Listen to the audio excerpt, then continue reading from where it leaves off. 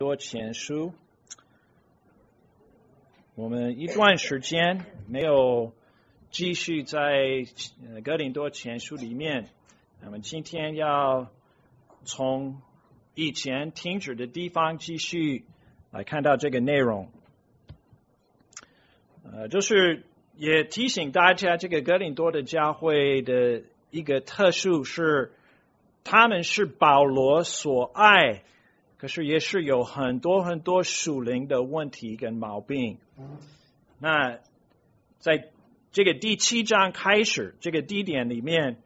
保罗开始面对一些事情，关于人的性行为，而这个跟单身的生活跟结婚人的生活有什么关系？所以这个第7章全部都是有这种的一些题目在里面。那我们今天要看的，特别是从第1到第7节，就是这个前面的部分，我请你们跟我一起看，我来念。论到你们信上所提的事，我说男不近女倒好，但要免淫乱的事，男子当各有自己的妻子，女子也当各有自己的丈夫，丈夫当用合一之分待妻子，妻子待丈夫也要如此。妻子没有权柄主张自己的身子，乃在丈夫，丈夫也没有权柄主张自己的身子，乃在妻子。夫妻不可彼此亏负，除非两相情愿，暂时分房，为要专心祷告方可，以后仍要同房，免得撒旦趁着你们情不自禁，引诱你们。我说这话原是准你们的，不是命你们的。我愿意众人像我一样，只是个人领受神的恩赐，一个是这样，一个是那样。我们祷告。我们的天父神，我们今天看到一个难讲的一个题目，我求你保守我的口，可以有合意的一个说法来清楚说明到你的真理。我也求你用你的真理改变我们的婚姻，可以效法你自己原来给我们为婚姻的计划。我求你让我们接着我们的婚姻也可以归荣耀给你，过一个荣耀神的生活。我求你在我们今天看的这个经文，你光照我们，借着圣灵运行，帮我们明白你在你的话语给我们关于婚姻的一些规矩是如何，是奉靠主耶稣的名求，阿们。事实上，在今天的这个经文，保罗在面对特别特殊的一个问题，专门的一个题目，这个是很重要，我们明白这个事实。因为在哥林多的教会里面，有很多人会攻击婚姻中的性行为为一个污秽的事情。他们会感觉到基督徒要圣洁，要专心来追求主，他们也要留下，不要这个性的行为连在婚姻中也不要。所以这是一个专门的一个问题。可是这个看法当然是完全错误的。在这个经文里面，保罗是坚持夫妇要保持他们婚姻中彼此的关系。当然我们也可以明白，今天的人可能没有很多会像这些哥林多人的错误的想法有一样。我们可能对于这个婚姻中的性行为不会有他们的这种的一个错误。可是我还是想，我们在今天的台湾的环境里面，台湾的社会里面，我们可能有另外一些的错误。在今天的经文也可以给我们一些光照，明白如何来调整我们婚姻的生活，要效法神的旨意。那我们也需要清楚的说到，今天的经文不是提到一个完整对基督化婚姻的一个表现。我们不是要求在这个经文说到婚姻的每一个重点，或者可以整理我们全部的婚姻的所有的标准在这个经文里面。这不是这个经文的目标。若是要这个，我们需要看其他的一些经文，像以弗所书第5章，或者有彼得前书第3章等等的一些经文，我们才可以有比较完整对婚姻神的全部的计划。但是我们要明白，我们若是接受周围我们的这个社会错误对婚姻、对性行为、对单身的生活的这些错误的观念，这个会大大攻击神原来为婚姻的目标。我们可以知道，神在婚姻之上也是当做一个图画，当做一个比例，帮我们从此也可以明白耶稣基督跟教会的关系如何，就是在我们的婚姻里面要表出来这个奥秘。那我们婚姻有错，这个也会影响到我们对外面的人的见证，而且也会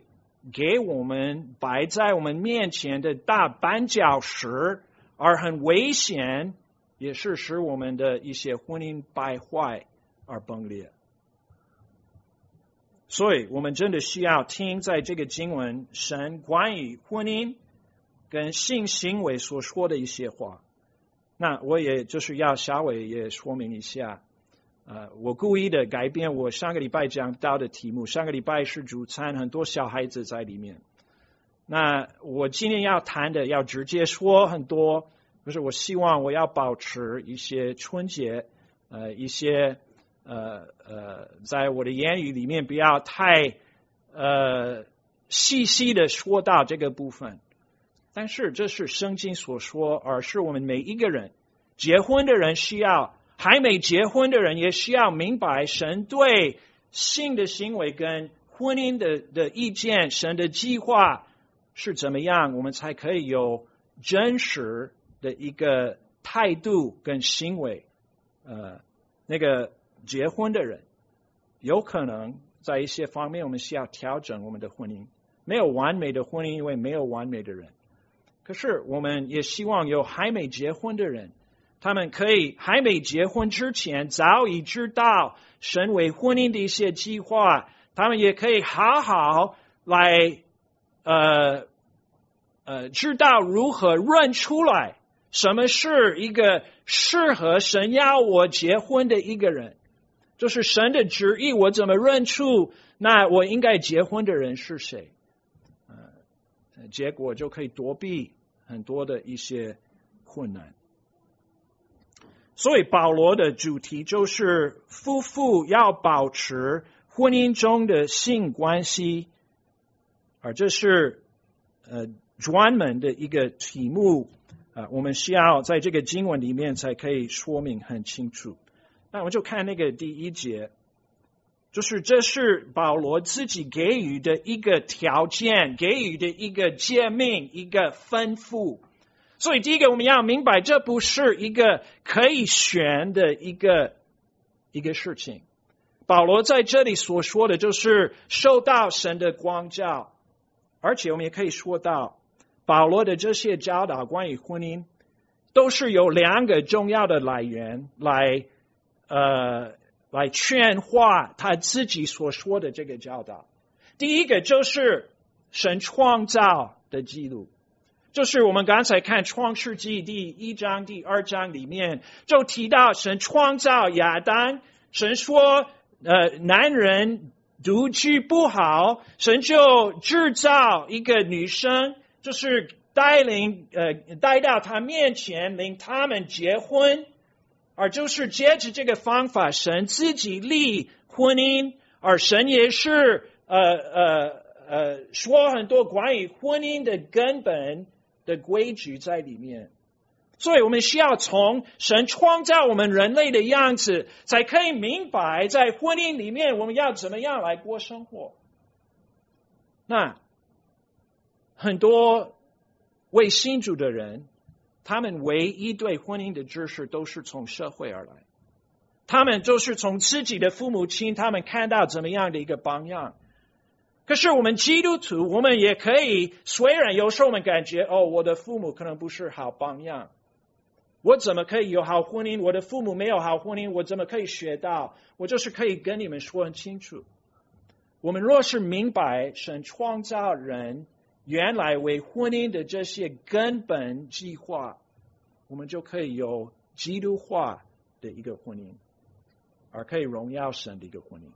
所以第一个保罗教训的来源是从这个创造的记录，那第二个就是从耶稣基督关于婚姻所说的一些话。我们在福音书里面看到有几个重要的地方，有耶稣基督自己来清楚说明到婚姻的一些条件，而人如何来安排而处理。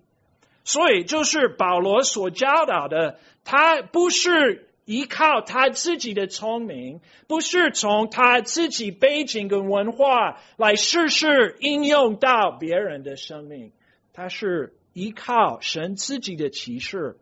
有创造，有耶稣基督而给我们，而是直接教导我们什么是基督化的婚姻。所以我们是说到这是一个要求，这是一个诫命啊。我们也可以知道基督徒也有我们的法律这是我们要等一下多说明一下。我要清楚说明到，我不是要劝助基督徒过一个法律化的生活，这也不是耶稣基督的目标，这也不是保罗的目标。我们就是可以清楚知道，他在这里提到一些基督徒从神而来有带神权柄的一些标准，而这是我们要顺服而不可不理。但是我们也需要承认，我们唯一完成律法的要求的方法，就是我们靠圣灵而用爱才完成神法律的目标在我们的生命里面。所以当然我们也是要清楚说到，我们提到一些婚姻的规矩，这不是我们可以有一个法律化的生活而有成功的一个婚姻。我是说到，当我们靠圣灵用爱心来按着神的旨意来行事，我们就会表出来一个很美好而荣耀神的一个婚姻。所以在第一节，保罗先提到他的这个要求的原因。他说，论到你们信上所提的事，我说男不近女倒好。那我们看到他先说，你们原来是寄一封信给我，我现在要开始向你们回答你们的所问的一些问题。那这个就是这些哥林多人，他们寄一个信，就是有3个人，在16章里面我们看到有他们的3个人的名字都被记载，就是这3个人带信到保罗，而就是有问一些打扰他们教会一些重大的困难的问题。所以保罗就是会从他们口头的一些报告，还有从他们信上所提的事情，他就试试应用神的真理到他们的这些问题。所以在第7章里面，保罗就是反映他们的一些问题，而这些问题是关于不行性行为、单身的生活跟婚姻的一些样式。就是他们很糊里糊涂，不知道一个基督徒他在他的生命怎么知道什么是最好的生活样式。我应该单身，我应该结婚，哪一个是神为我的旨意？而且我若是要跟随主，是否有一个生活样式比较好？那在第7章里面，保罗的最根本而常说的一个吩咐，就是要留在你原来所在的位置里面，就是不要改变你的本位。我们可以看一些例子，你看第17节，7章17节，只要照主所分给个人的和神所叫个人的而行。我吩咐各教会都是这样，所以他在这里提到根本的原则，就是神怎么样来教你，你就是要继续在这个地位、这个地步。可以看第20节，他重复而说，个人蒙召的时候是什么身份，仍要守住这身份。可以看24节，弟兄们，你们个人蒙召的时候是什么身份，仍要在神面前守住这身份。继续27节，你有妻子缠着呢，就不要求脱离；你没有妻子缠着呢，就不要求妻子。就是在这些很多地方也有其他的例子，在第7章里面，这是他主要最重要沟通的一个原则，帮助弟兄姐妹可以明白怎么决定在这种方面的问题。就是神教你在什么身份，你要守住这个身份。所以他的意思是，单身的人就是要留单身的，就是结婚的人就是要守住这个婚姻的身份。所以事实上在这个第7章里面，保罗虽然是直接开始回答他们心上的问题，他是包括在他自己已经开始面对他们教会很多的一些道德的毛病。我们记得在第5章他已经有提说到有这个人跟他的继母有娶过来，而与他有利关系，有这个大的一个罪，他也是面对这个性的问题。还有在第6章里面，他在12节也是开始提说有这个哥林多的一些人，他们也是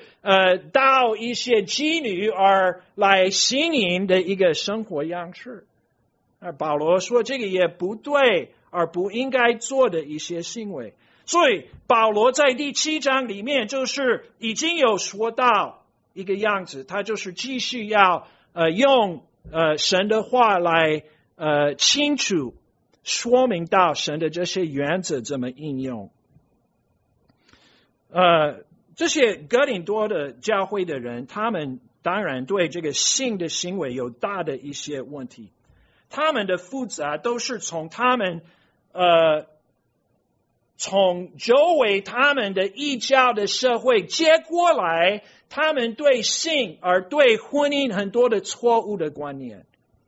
而这个不也是我们今天的一个危险吗？就是我们从我们的社会，从我们的一些教育，就是从别人的意见，我们都开始感觉到，这是我们应该用的、保持的，而相信的关于这个婚姻的事。在哥林多教会里面，他们有一个哲学的一个主义，就是诺斯底主义。这个诺斯底主义是二元主义的一个信仰。他们相信有这个两积极的原则，一个是善良的，一个是邪恶的。那个善良的就是跟人的灵命有关，而那个邪恶的是跟人的肉身生活有关。所以他们会说这两个原则都是彼此相争的。那这个信仰也就是带人感觉到肉体的一些行为，就是物质的一些生活样式，都会污毁我的灵魂。可是这个信仰有两个积极相反的结果，就是在一般的社会而接过来带入在教会里面的这两个极端的想法，都是从这个诺斯底主义跟这个二元主义而来的。第一个就是有一个自由意志主义，一个自由意志主义。有一些人他们认为，因为肉体跟灵魂是反对的而相对的，就是那个肉体是恶，可是灵魂是纯洁的。那他们感觉，因为这是两个分开的事情，你肉体行什么事情都不会影响到你灵命的圣洁。懂我的意思吗？就是他们的结果，就是他们认为我行什么事都没关系，不能打扰我的灵命。所以这种的一个人，他们就感觉到我用我的身体做什么都没有关系了。我行淫或者我吃拜偶像的肉，这个都没有关系，因为这个都不会摸到我的灵魂。所以这个二元主义就带领他们到一个自由意志的一个想法，他们就会行很多邪恶的事情，认为这是可以做的。保罗已经清楚回答这个问题，在6章，我们看那个第6章12节。保罗说，凡事我都可行，但不都有益处；凡事我都可行，但无论哪一件，我总不受他的辖制。食物是为毒妇，毒妇是为食物，但神要照这两样都废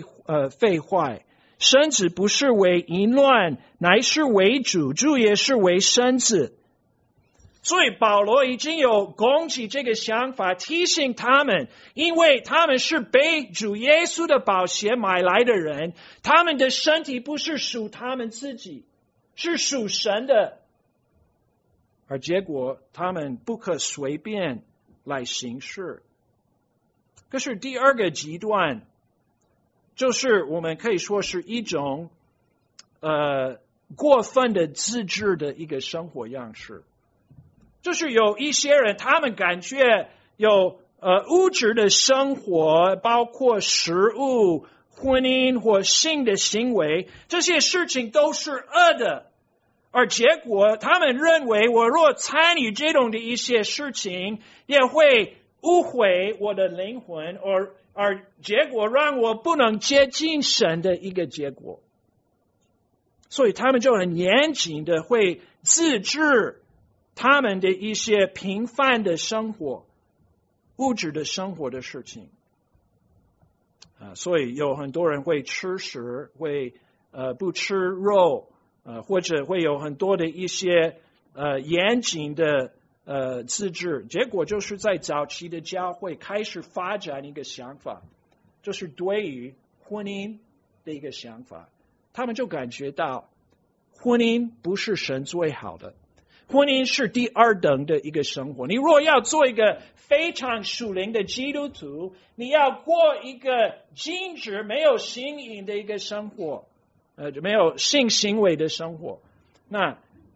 他们的意思是包括在婚姻里面也不可以，因为这个会污毁人的灵命。那在早期教会有很多的牧师，很有名的牧师，他们都是独身的，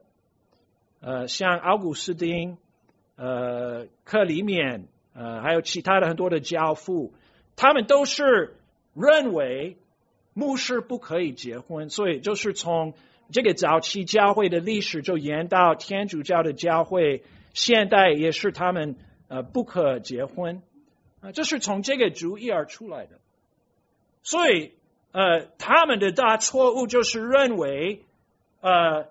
我因为要追求主，我就不要参与任何什么物质身体的一些污毁我灵魂的行为。所以保罗已经有回答前面的那个自由意志主义，就是在前面的章节。他现在转变，就是要面对另外这个错误，就是对这个婚姻的一个错误的态度。所以他在第七章第1节说，我说男不近女倒好。这个有2个不同的意见。有一些人认为这是保罗自己说出他根本的原则，他就说明一下他的这个答案。可是问题所在是他以后的写法都是跟他的这句话相反的一个结果。事实上这个不是保罗自己的话，他在这里是提说他们在信上所寄给他的一个问题，他就是提出这个主题，要回答他们的这个想法。所以这个哥林多人自己的观念是说到男不近女是最好的一个事情。这个近女在原文里面意思是摸到，就是触摸的意思，而这是一个说法来提到性的行为。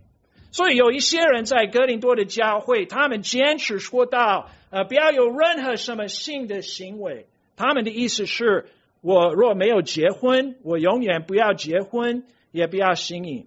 不要性行为。可是这是有很多也是已经结婚了，而他们的想法是，我要禁止任何什么性行为，因为这会污毁我的灵命，会影响我到神面前圣洁的生活。所以保罗就是要清楚反对而说明到他们的这个错误。那在历史进行里面，这个就变成大教会一般的一个想法，也很多早期教会的教父可是这个是大大的来反对圣经在别的地方很清楚所说的话。我们就是看一个例子，看那个希伯来书第13章。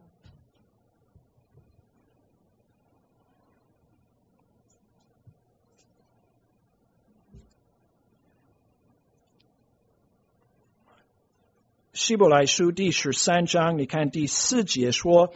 婚姻人人当尊重，床也不可污秽，因为苟合行淫的人，神必要审判。那这个有2个意见在里面。第一个就是婚姻是美好神祝福的一个身份。可是第二个他也是说到有2种的性行为。一种的性行为就是在婚姻里面受到神的祝福，而第二种的性行为是在婚姻之外的一个性行为受到神的审判。这是神的标准，这是我们都很清楚明白。所以这些哥林多人的想法都是离开神原来的旨意。那另外一个地方，我们看那个提摩太前书第4章。提摩太前书第4章，他是警戒提摩太将有一些假师傅要进入教会，而这是他们要教导的一个道理。你看第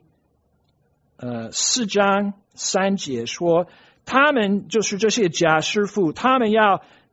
禁止假取，又禁戒食物，就是神所造，叫那信而明白真道的人感谢着领受的。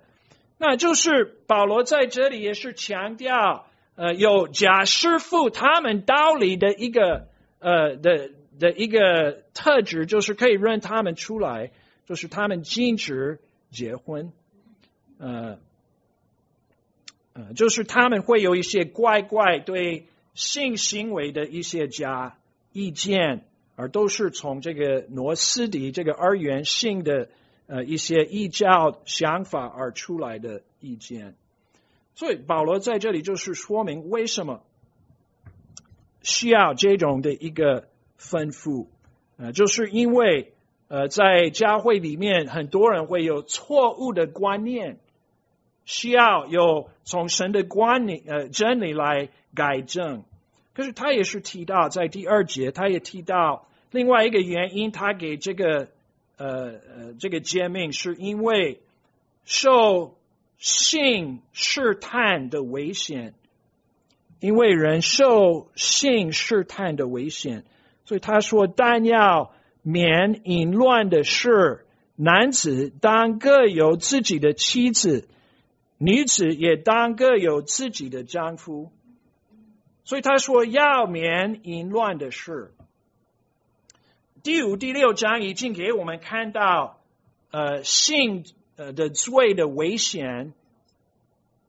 跟那个试探的大能力，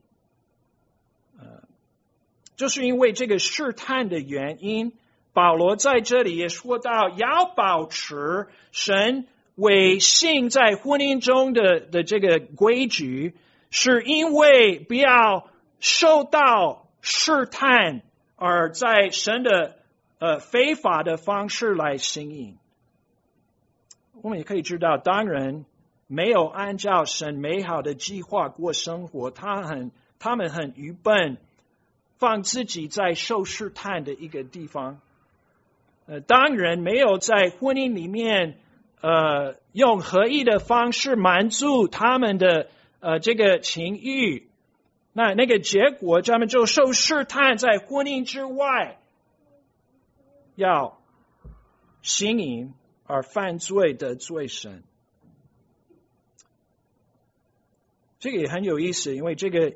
淫乱的事在原文里面是一个多数词，就是在这里保罗说这个原因为有很多不同种类的性的试探人要面对。那我们要清楚说到，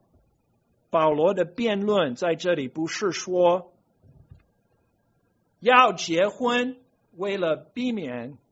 性的试探，这不是他的意思。你要清楚看到他说的是什么。他在这里所说的是，在婚姻中要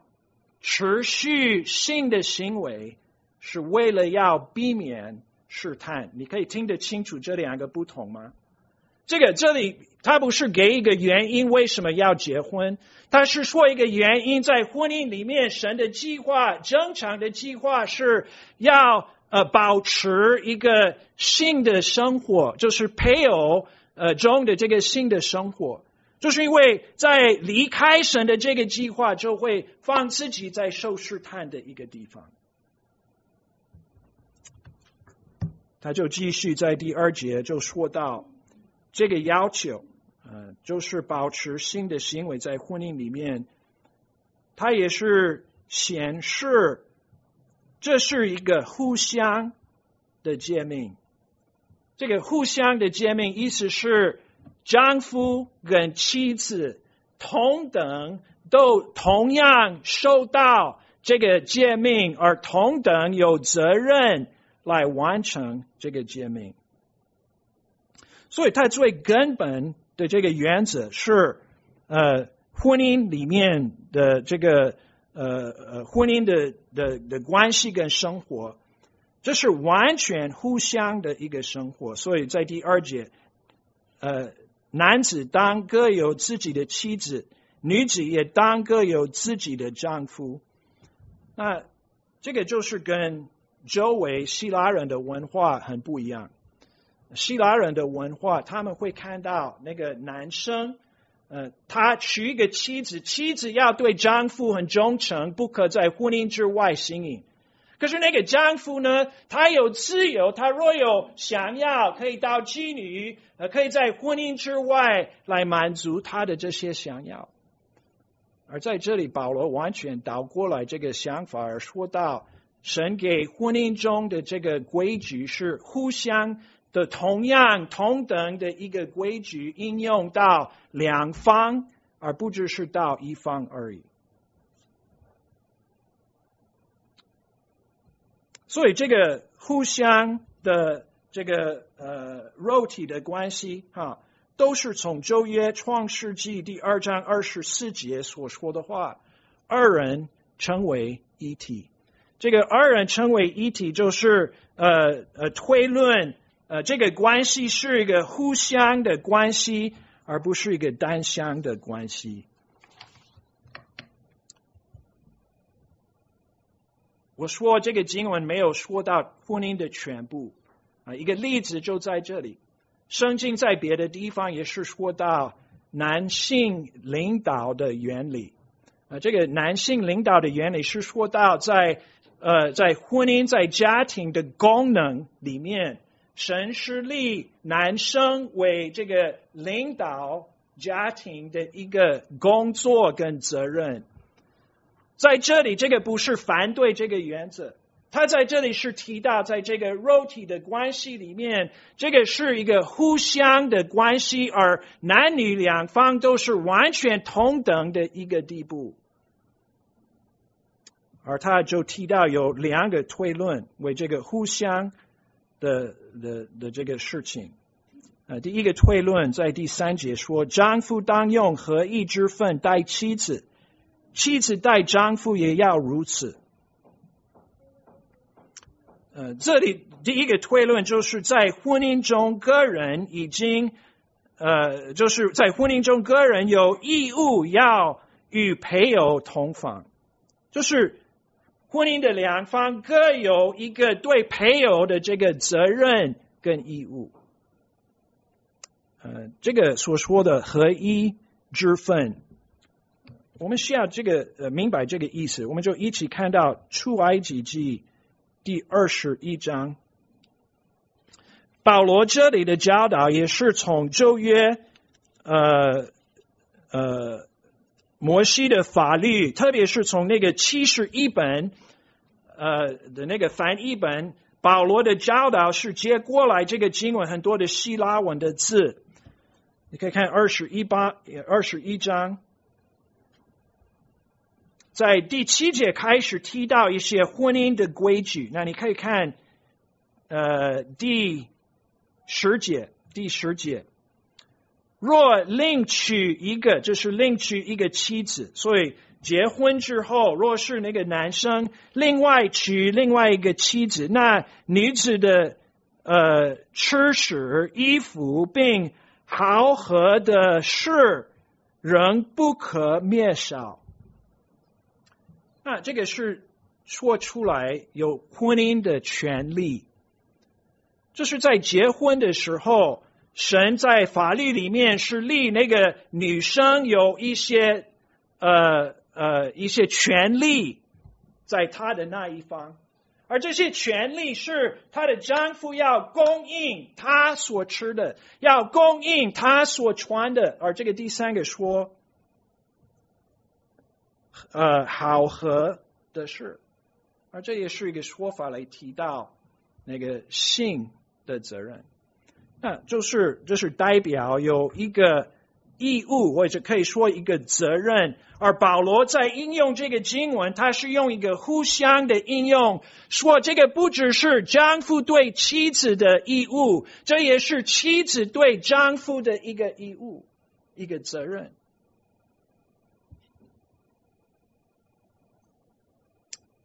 在基督化的婚姻里面，男女两方都有同等的权利为这个新的关系、新的生活。所以原文的这个希腊文的字就是代表一个严谨法律的必要，一个债，很重要的一个字。所以在这里它是第一个推论是说到在各方男女两方都对他的配偶有一个义务要完成对他们。那你可以看第二个推论，就是在第4节，妻子没有权柄主张自己的身子，乃在丈夫；丈夫也没有权柄主张自己的身子，乃在妻子。在这里，他也是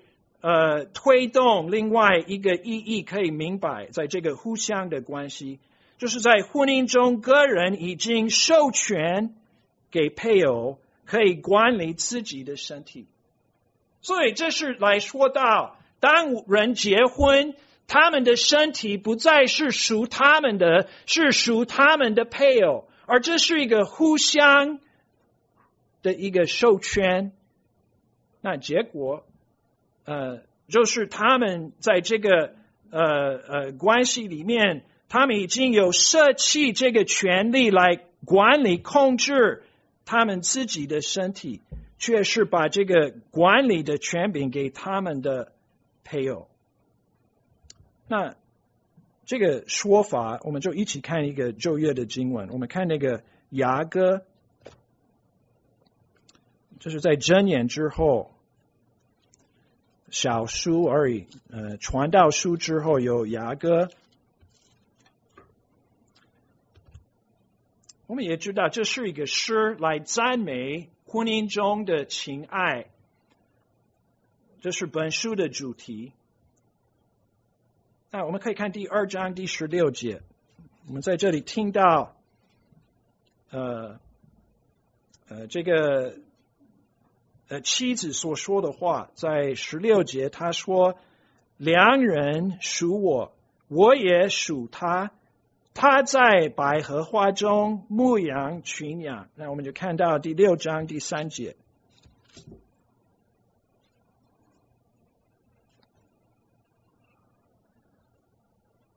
我属我的良人，我的良人也属我，他在百合花中牧养群羊。所以这是类似的一个说法，这是说到丈夫是属于妻子，而妻子是属于丈夫，而这是在一个彼此相爱的关系中很美好的一个事情。保罗已经在第6章里面说到，因为耶稣基督借着流宝血是把你们赎回来，就是你们的身子是属神的，是属基督的。他同样在这里也是说到另外一个原则，你的身体，你若是结婚的，你的身体不是属你的，是属你的配偶。所以他就是提到这个要求的互相性，就是两方有这个义务，而已经两方授权给他们的配偶，他们是彼此属他人。在第5节他也是提到一个条件，可以说一个例外，有一个例外，夫妻不可彼此亏负，除非两厢情愿，暂时分房，为要专心祷告方可，以后仍要同房，免得撒旦趁着你们情不尽引诱你们。他用很严肃的一个字在这里说亏负。夫妻不可彼此亏负，这个字的意思是欺负、偷窃或欺骗的意思。若是人不愿意供应配偶的一些需要，他们就是欺负他们应该得的一个权利。所以在这里保罗就辩论说，只有一个案子才是可以例外，只有一个状况才可以免受这个严肃的一个标准，这个诫命。他在这里就是说到有3个必要的条件才可以。所以他说第一个条件是要两厢情愿才可。所以这个不是单方的一个人可以做一个决定，说我暂时停，我不要，那不可一方来决定，这是两方一起讨论同意才可的一个事情。所以这是第一个条件，这是跟那个互相的关系有关的事情。那第二个他也是说到只有为了祷告才可以。所以他的意思是说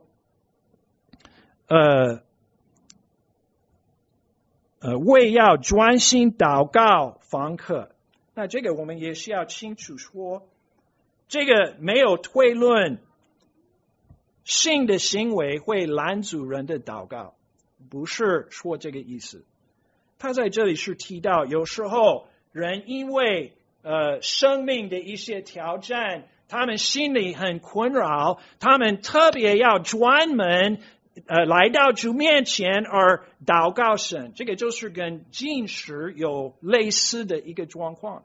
就是吃饭没有什么罪，可是有时候因为人的心有重担，他们也会暂时不吃，就是因为他们要专心来到神面前而祷告。那这个状况是说到当人有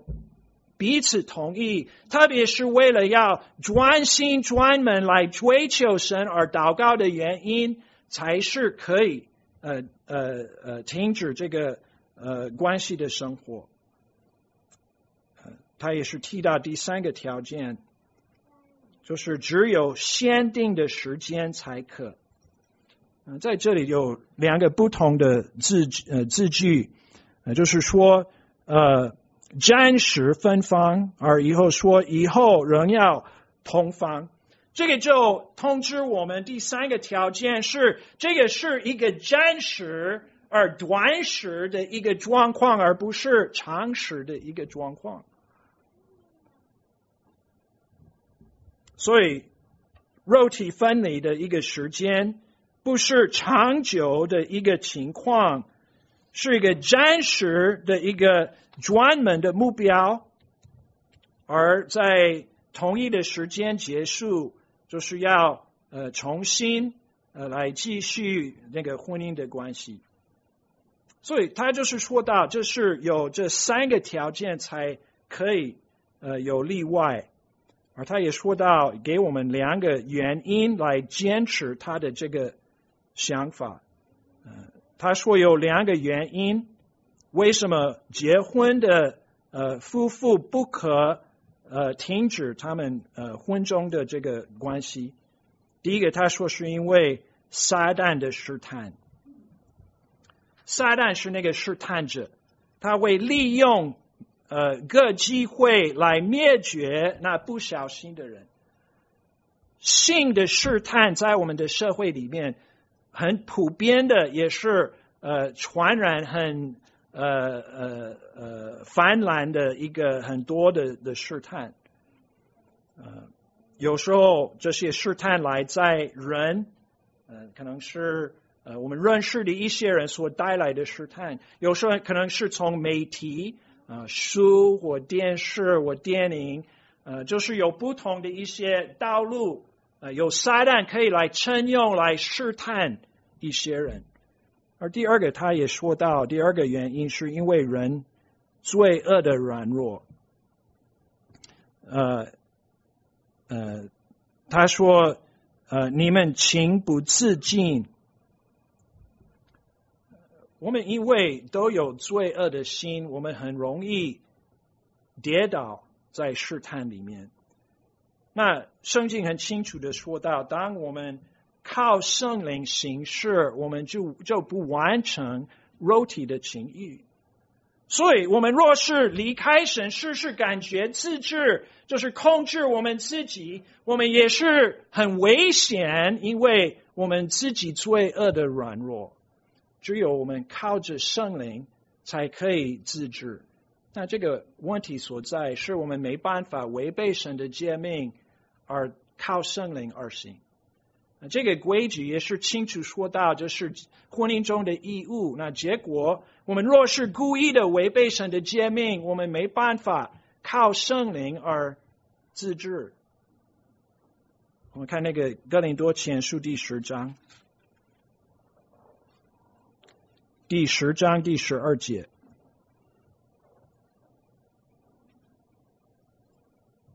所以自己以为站得稳的，需要谨慎，免得跌倒。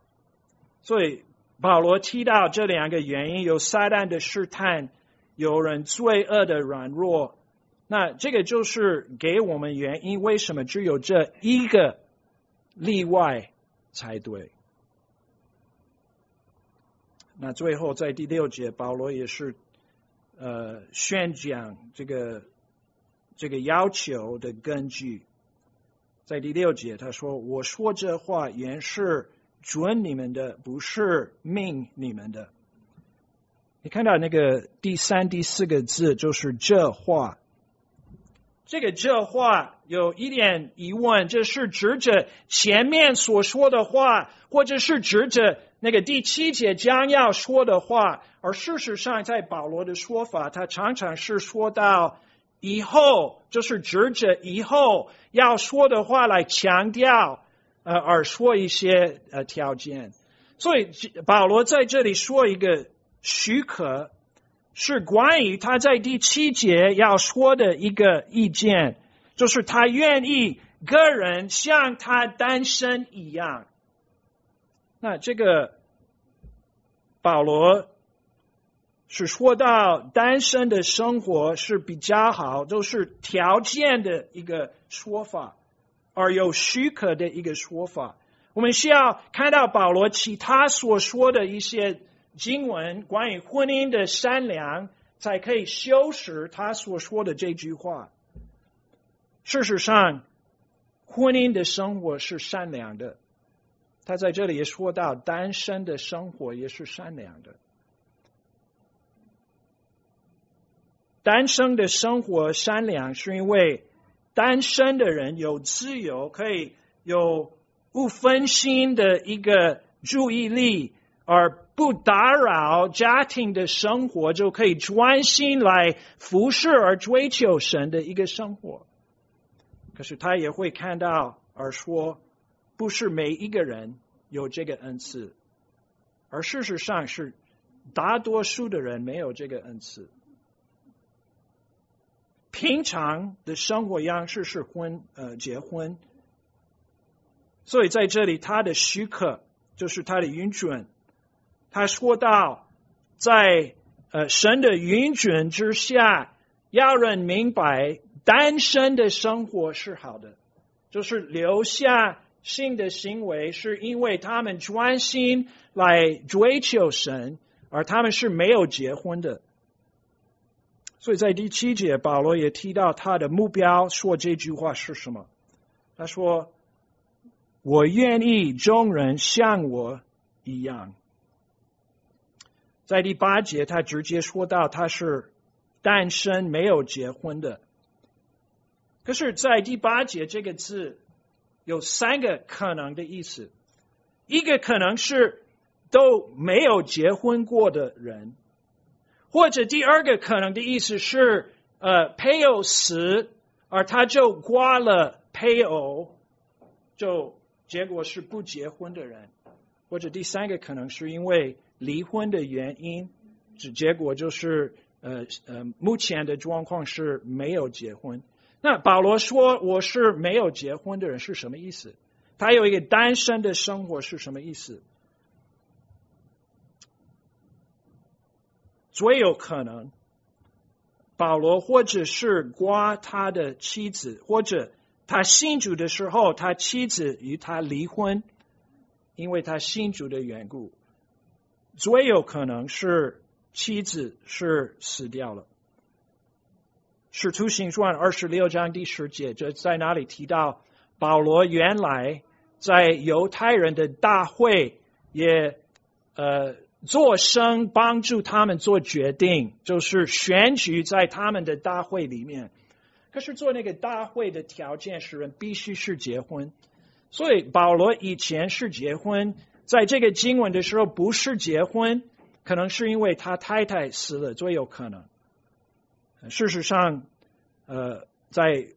保罗自我说的话里面没有很清楚的说到。可是在这里保罗也是承认他单身的生活是神赐给他的一个恩赐。因保罗是单身的人，他可以旅行很自由，可以到很危险的地方不挂虑，因为他妻子的事情。他可以专心献身心为服侍主，他所有的时间，所有的才干，他所有的势力都是投资在建立神的国。保罗若结婚，他不能做那么多来服侍神的事情，所以他也看到这是神美善为他的旨意，这是神美善为他的计划。所以最后保罗也是分享他的明白对神的旨意。他说只是个人领受神的恩赐，一个是这样，一个是那样。那在这里这个恩赐本字也是跟其他的地方提到属灵的恩赐一模一样的一个字。在这里保罗也是提到这个神是赐给一些人一个特殊的恩赐，他们可以单身来专心服侍神，而没有被这个情欲的打扰大大来影响到他们的生活。他们是能够有过一个圣洁单身的生活，而来服侍主。可是保罗说这是一个恩赐。你注意到他说到也有另外一些恩赐，有一个是这样，一个是那样。他在这里也是说到婚姻也是神的恩赐，就是神赐给人这个特别的一个善良恩待他们的一个特殊的恩典。雅各书第1章17节提到，神所有的礼物都是善良的恩赐。那婚姻也是神善良的恩赐。所以保罗在这里的辩论就是说到不行性行为，单身的生活，这个都是神的恩赐。可是已经结婚的人不要试着过一个免性行为的生活，他们却要与他们的配偶按着神的计划来过生活。这是神的善良的恩赐。那我们怎么可以总结这个经文？你们可能是伤脑筋，听到很多就是没想到的一些圣经会那么细细的来说的话，不知道怎么样来接受来应用。我就是给你们一些简单的结论。我们可能不是因为哥林多人的原因会有这种的一个观念，可是我可以测出来，现代的很多对婚姻的观念也会有同样的一个结果在基督徒的婚姻里面。那若是有一个配偶住在国外，一个配偶在国内，那他们没办法可以完成神为婚姻这个根本的一个原则。这个到底不是神为人最美好的计划跟旨意。我们可以看到很多人会有这个想法，就是因为要赚钱，或者为了孩子的教育的原因，他们就会把婚姻分开。他们感觉到最重要的就是供应给小孩子一个好好的教育，或者他们感觉到就是要赚钱为支持我们的生活是我们最重要的一个部分。可是我要你们注意到很清楚，保罗那么细细的来提到这些不常想的而难听的一些话，我们是否违背神的这个为婚姻的计划。那我们也可以知道，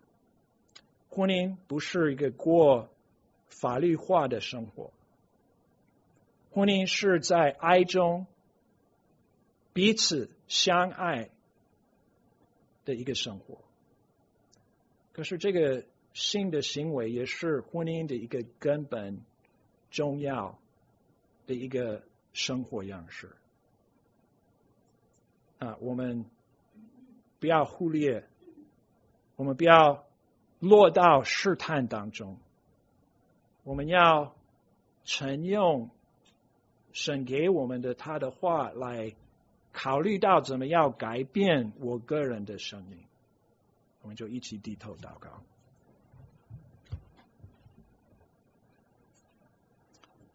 我们的天父神，我们知道你为每一个人的旨意是美好良善。有一些人，你的旨意就是单身，他们就可以专心来追求主，来服侍主，而这是你给他们的一个特别恩赐。可是你也是给我们在婚姻里面一个亲密情爱的关系。我求你帮我们可以珍惜你所给我们的这个好礼物，按着你的旨意来保守，表出来你自己给我们的计划在我们的生活中。是奉靠主耶稣的名求，阿们。